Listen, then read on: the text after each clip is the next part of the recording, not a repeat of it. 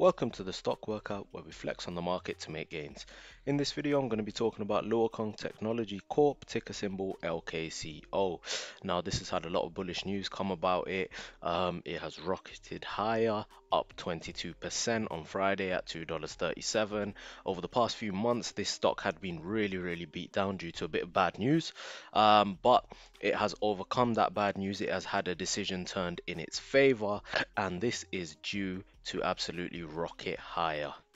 So I wanted to bring it to everybody's attention. I wanted to go through it, do a bit of technical analysis, go through a bit of news that's dropped recently, so you can get familiar with this stock. Now, I have covered this before. I covered it quite a while back. That was when it was on its downturn. But then the news came out that it was going to be delisted due to it being linked to the Chinese Communist Party. It's overcome that news now, and I'll go through it in a second. Just to give you a quick introduction, so Luokung Technology Corp operates as a graphics data processing technology company. It engages in the provision of interactive location-based services. So it's a location-based services company. They recently acquired a company called eMapGo. They landed a new contract, so we're going to go through that as well, and then we'll take a look at the charts and do some technical analysis. So let's start off with this bit here. So this article here from DRP Gazette, it says, is the rally real? Luokung Technology Corp stock extends gains. Further down it says, so Luokung announces removal from executive order list, favorable conclusion of Department of Defense designation matter. So they announced today that the US Department of Defense DoD has removed the company's designation as a communist Chinese military company. In addition, as a result of the omission of the company from the executive order, which amends and supersedes order whatever them numbers are, in imposing restrictions on trading shares of certain Chinese companies, Luokung and its shareholders are no longer subject to any restrictions according to this order, right? So DoD confirmed the foregoing to Luokung and the U.S. District Court for the District of Columbia. So in light of the foregoing, Luokung and the government defendants have filed a joint stipulation to have the company's lawsuit challenging the designation voluntary dismissed, which will bring the lawsuit to a close. So then it goes on to say Luokung has gained eligibility for inclusion in the FTSE GEIS Microcap Index and expects that it will be re-included in such an index upon the open of the stock market on June the 21st, 2021. Now, that is really bullish news because they are no longer restricted according to the Department of Defense. They're filing a joint stipulation to have the lawsuit closed, basically to have it dismissed now that it has been removed from having these restrictions, and the DoD has removed the company's designation as a communist Chinese military company. So now Luokung are looking to close out that case. Restrictions have been lifted, so bullish news. And they're looking to have the lawsuit closed. That's more bullish. That's the next thing that we want to see. The lawsuit closed, thrown out of the window, finished, done and dusted. They have been they've regained eligibility for inclusion into the FTSE GIS Microcap Index, and they are going to be re-included on June the 21st. So they're going to be re-included in this index. That will probably push the price up higher. The CEO drops a quote down here. He says, we are pleased with this favorable outcome for Luokung and its shareholders. In the coming weeks, we expect to provide additional updates on our operations. We feel that the market potential for our spatial temporal technology will only continue to grow due to the expansion of autonomous applications. Finally, our recent closing of the eMapGo Technologies acquisition is indicative of our belief in the market potential of combining Luokung's core technologies with eMapGo's leading position in the advanced driving assistance system and autonomous driving industries. We are very relieved to put this challenge behind us and plan to continue to focus on building value for all of our shareholders. So that's the news that's come out. Brilliant. That is something that has been going on for quite a while, if I'm honest. It's been a few months this has been going on and lingering on, and the share price was quite beat down for Luokung Technology. Now we've overcome this, and they're going to be re-included into this index, this FTSE index, microcap index. That's brilliant news to see. The CEO mentioned EMAP Go. EMAP Go has some news as well. So move on to this article here. It says Luokung Technology announces subsidiary EMAP Go's contract win for new generation traffic control network and smart highway demonstration project. So it says here Luokung Technology, a leading spatial temporal intelligent big data service company and provider of interactive location-based services and HD maps in China. So they today announced that its wholly owned subsidiary eMapGo Technologies, a leading provider of navigation and electronic map services in China, has entered, and this is the important point, has entered into a contract to deliver a new generation traffic control network and smart highway demonstration project for the expressway. I'm not gonna butcher that word, but for the expressway in this province of China. So this article then goes on to say, according to the terms of the contract, EMG will be responsible, so EMG is EMAPS Go, will be responsible for the development and implementation of a 3D real-life highway digital management system for the new generation smart highway demonstration project for this expressway. A digital management system will provide real-time road information and intelligent operation management to support the latest smart transportation, such as lane navigation, autonomous driving, road coordination, and vehicle road collaboration, while increasing safety and decreasing congestion for improved road maintenance and management. Then it goes on to say Luokong's smart transportation business includes both car terminal service and road terminal service, providing autopilot HD map data services for car manufacturers and developing smart road digital services. The CEO dropped another statement. He says, "We are excited about EMG's selection as the provider for this innovative smart highway project, which we believe is a testament to our leading position." I won't read on there, it's getting a bit lengthy, but I will drop the link to these articles in the description down below so you can take a look at them yourself. But basically, eMapGo landed a new contract in China for this smart motorway project. They're going to be implementing a 3D real-life highway digital management system. Pretty cool in my opinion. On top, Department of Defense, so the DoD has removed the company's designation as a communist Chinese military company. Brilliant to see. Restrictions lifted. Restrictions lifted. Where is this stock price going if it's not going up? This is gonna rocket much higher. Friday, 22%. It increased by huge gains. And I'll zoom out here. So this is Luokung Technology. This is the hourly chart I've got up here. Let me zoom out. And if I zoom out up to here, as you can see, in the few months before, we had this huge run up and a huge, absolute huge run up, and then we saw a huge sell off.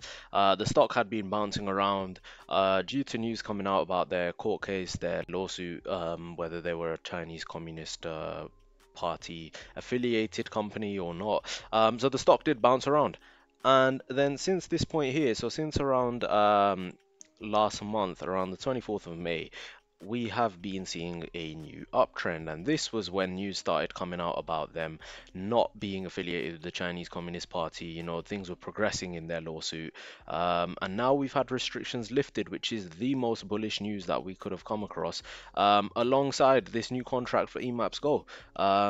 Brilliant, absolutely brilliant to see. So I'm going to start off by saying on this hourly chart, I have got the 21-day EMA on the screen alongside the 50, 100, and 200-day moving averages. I have the volume and the RSI on the screen.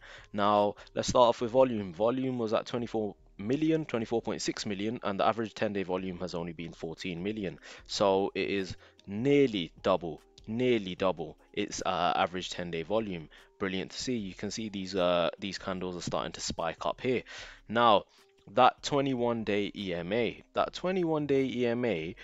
back on this 24th of May, crossed above that 50-day moving average, and a couple of days later crossed over that 100 and 200-day moving average as well.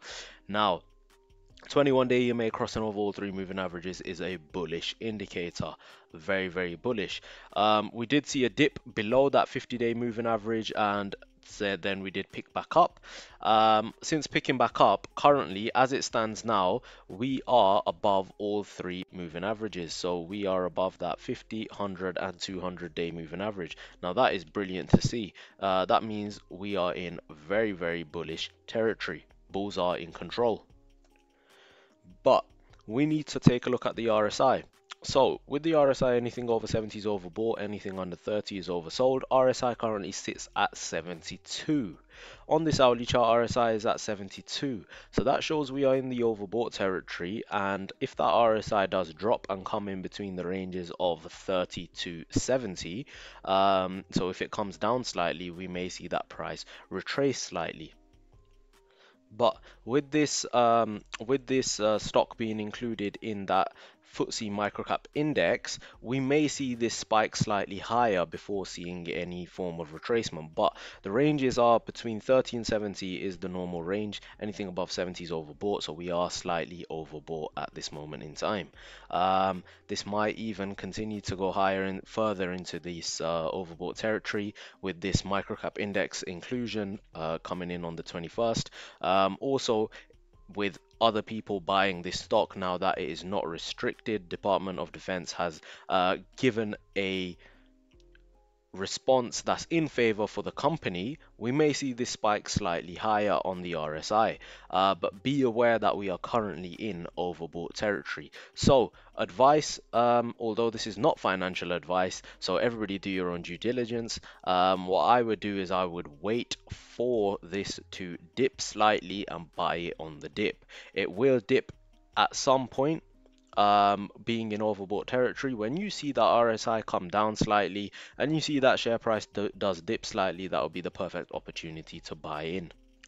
Now on this chart, this level, this point that we're at now, so in the after hours we went down to $2.35 on Friday. At this point here, so at $2.37, this was a point that we were unable to break out of a number of days ago. So on the 14th of June, about a week ago, we were unable to break out of that. Now the last thing we want to see is a double top formation. I don't think we will see that though.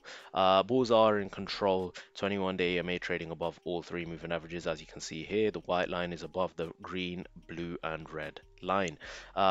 We want to see that volume stay high. That's another thing. But let's talk about the next level of resistance. And to see that, we need to zoom out a bit. And zooming out a bit on this hourly chart to show the last few months price action, it's actually pretty interesting because the price that we're at now, we are above this peak that we saw here on the 19th of March. We are above that. We are also above this peak here that we saw on the 3rd of May. So we have set higher highs, but we have not reached our all-time high yet. All-time high being all the way up here at around, what's that coming in at? About $3.85.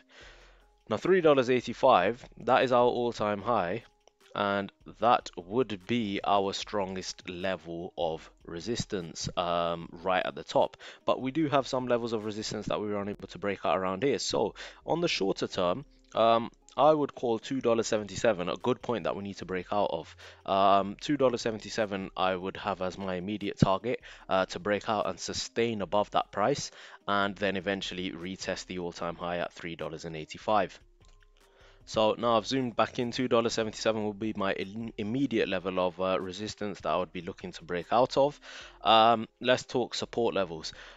Support levels for this, because it has been quite volatile and it has been affected by these outside factors, being the Department of Defense and the restrictions that have been placed on this, I would play this as a stock that has its levels of support at these three moving averages. So I would call the first level of support, I would call at this 50-day moving average. That currently is at $2.01 at that 50-day moving average right now. $2.01. And my next level of support I would call at $1.78, which is the 100-day moving average. Now, if you see that price come down and bounce off or hit any of these moving averages, that should be an indicator that that may be a price to buy at. If it holds that level of support, then definitely we'd be looking for a bounce off that. And it has bounced. The stock has bounced off that 50-day moving average pretty recently before. It bounced off it around here. It bounced off it around here again. And it is also sort of just about touched it twice here and bounced off it. So if we do see a retracement, because the RSI is in that overbought territory, if you see a retracement slightly and you do see it come down towards that 50-day moving average and it holds, that might be a buy signal. So support currently lies at $2.01 and $1.78, which is the 100-day moving average. I'm not gonna put the 200-day moving average on the chart because that is quite further down below at $1.56, and we will have to see some form of a heavy retracement or bad news to have to come down to that, which I don't believe we are going to have anytime soon.